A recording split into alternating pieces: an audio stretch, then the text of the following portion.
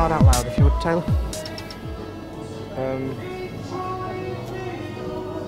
5 of hearts. The 5 of hearts, are you sure? Yeah. That was a free choice. Yeah. Okay, now oddly enough, you can actually spell to any card. That's how the deck works.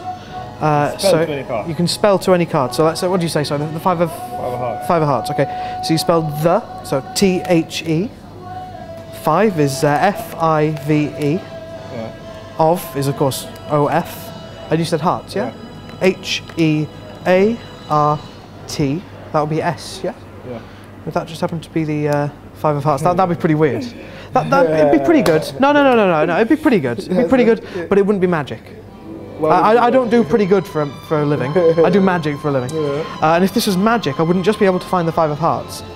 You'd also manage to get the 5 of spades, the 5 of diamonds, and the 5 of clubs all in one go, which isn't going bad. It's not going bad. That's brilliant, mate.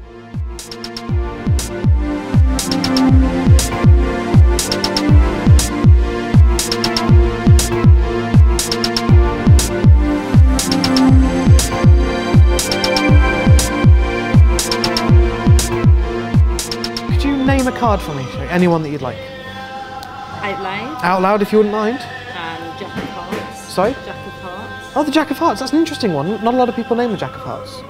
I'll tell you what, could you cut the cards for me? More than half the cards. That's important. Cut the cards there. That's perfect. And could you give me a number between, say, let's say 1 and 10. Make it nice and simple. 7. 7.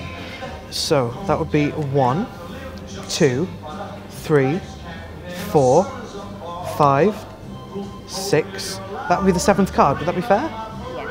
And you cut the cards any way you wanted, and you said any number that you wanted. What card did you name? The Jack of hearts. That would be a bit strange then, wouldn't it? I don't...